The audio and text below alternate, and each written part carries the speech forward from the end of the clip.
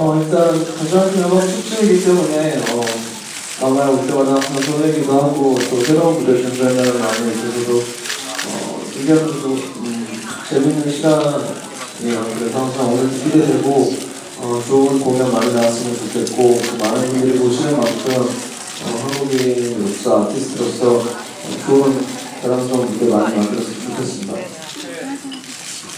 First of all, it's always great to come here and perform. So I'm looking forward to our performance today. And there are also some other new performances that I'm looking forward to seeing tonight. And just as a Korean artist performing tonight, I want to do my best.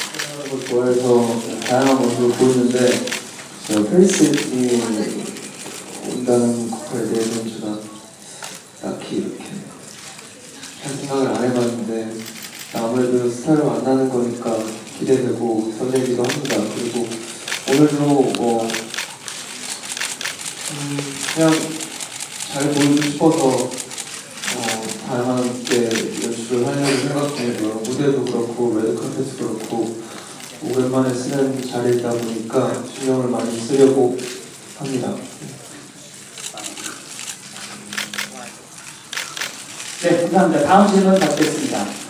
So the question was, TJ, you're deemed as a fashion icon, and also today we have Paris Hilton coming. So what are your thoughts on meeting Paris Hilton? And also, are there any special fashion items or props that you prepared for your performance today? And the answer was, well, actually, I haven't really thought about meeting Paris Hilton, but nonetheless, it's always exciting to see new artists. And it's just been a while since I performed on the stage, so I'm looking very much forward to it. And as for the fashion, you'll see later on the stage. 아무래도 제가 팬분들을 만나본 결과 굉장히 패셔너블한 것 같아요. 옷에 신경 많이 쓰시고 콘서트나 이런 공연장을 오실 때도 굉장히 모습에 신경을 많이 쓰고 오셔서 항상 무대 오를 때마다 눈을 어디다 둬야 될지 모르겠습니다.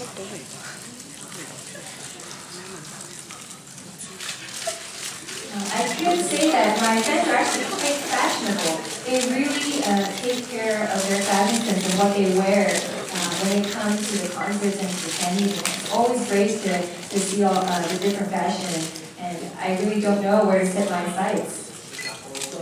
계획은 항상 있고요. 계속해서 지금 준비 중이고 언제가 될지 모르겠지만 큰 프로젝트라기보다는 지금 시점에서는 마음 맞는 아티스트들끼리 만나서 그냥 저희들끼리 즐기는 식으로 재미삼아 하는 게 저희한테도 편하고 아티스트들끼리 그래도 곡을 만들 때 부담감도 없고 더 재밌는 곡들이 많이 나오는 것 같아서 기대하시면은 언제가 될지 모르겠지만 계속해서 새로운 곡을 만나실 수 있지 않을까, 그리고 여러분들도 들을 때 더 재밌게 들으실 수 있지 않을까 생각이 됩니다. Actually, there are always plans, but actually we don't have a plan for one particular project. We just continue to meet and just enjoy our time together. And through those continuous meetings, maybe some music will emerge. And I can't exactly give you a specific date when that will come out, but I am sure that we will come up with something very soon. 일단 지금 뭔가 밖으로 표현은 안 되지만 속으로는 굉장히 너무 기분이 좋아 미칠 지경이고요.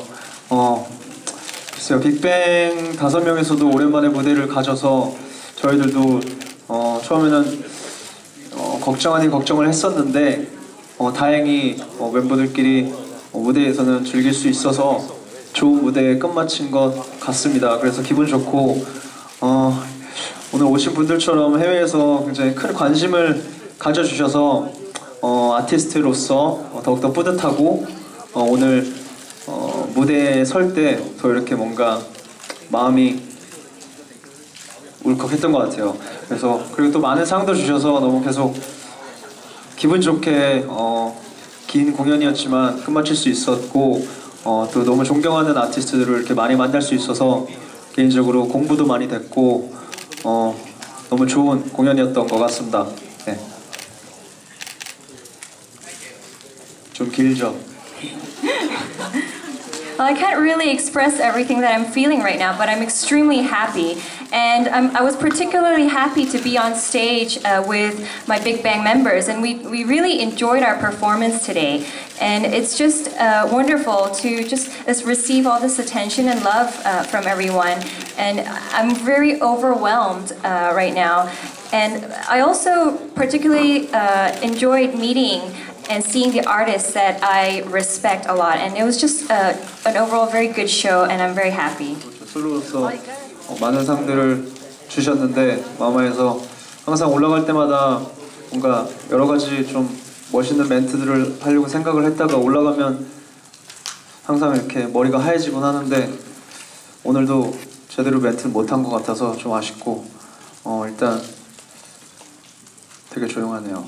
네, 어쨌든 너무 기분 좋았고 그냥 네 꿈만 같았습니다. 네, 올라갈 때마다 많은 분들이 호응도 해주시고 그리고 또 굉장히 사랑받는 느낌이어서 몸소 이렇게 실감했어요. 그리고 홍콩에서 또 두 번째로 했는데 좀 더 관객분들과 이렇게 가까워진 것 같은 느낌이 들고 앞으로는 또 빅뱅으로서 그리고 또 다른 솔로 모습으로서 자주 찾아뵀으면 하는 바람입니다. 네. So the question was, you received 4 awards tonight, and so you dominated the awards, and it must be quite a special night, and what are your feelings? And the answer was, I'm extremely happy, and when I went on stage, I could really feel the love from everybody tonight, and I always prepare a speech, but when I get on that stage, my mind goes blank. So I feel like I wasn't able to say everything that I wanted to say, but it just felt like a dream being on that stage, and it was wonderful to be there as a part of Big Bang and also as a solo artist on stage. And I feel like I was able to be closer to the audience tonight. 이런 수 있을 겁니다. 네, 감사합니다.